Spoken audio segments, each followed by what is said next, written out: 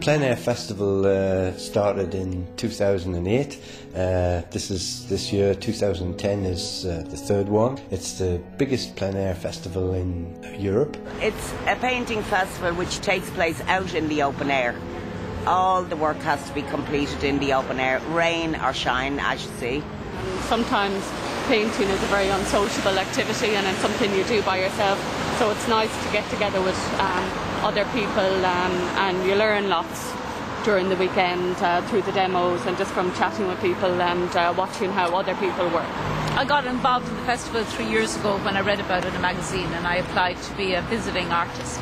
I've been painting full time for about 3 years, and I suppose prior to that I've painted on a part-time basis most of my life, really. Well, I've been involved with the plein air since it started in Wexford, but my enthusiasm started 3 years ago when I went to Lisdoon Varna and I won 3 prizes.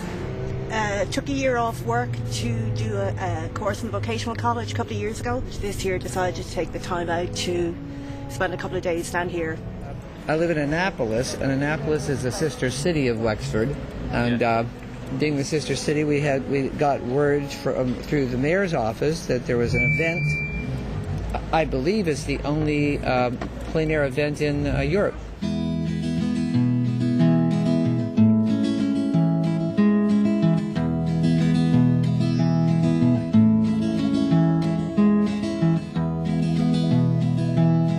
Plein air is taking the paints outside, painting on site, in the air. It comes from the French en plein air, and it means just actually painting on site in the open. It's basically trying to capture the scene in front of you in the limited amount of time.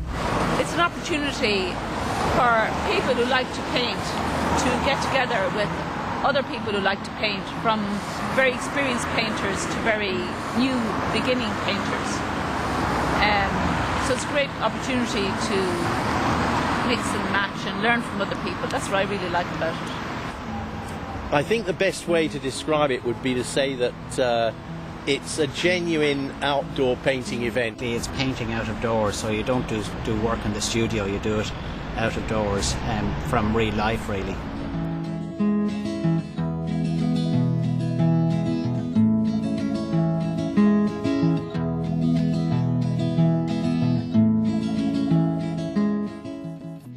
There's so much light in Wexford, you know, it's a low-lying county, and because of that we get a lot of sunlight. It's a painter's paradise in that respect, I think. It has a lot of nice areas, the harbour, the quay, I believe you call it, the older cathedrals and churches.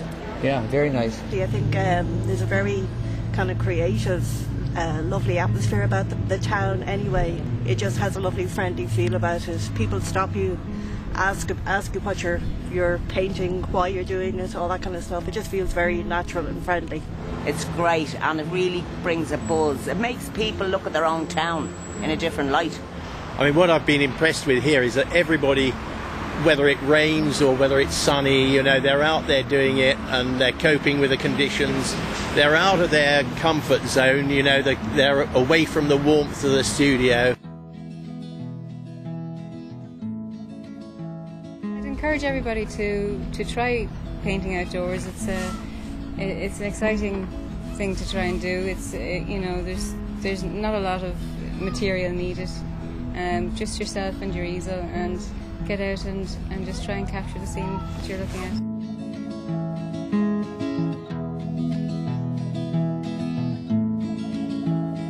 Faith pours from your walls, drowning your calls. I've tried to hear, you're not near.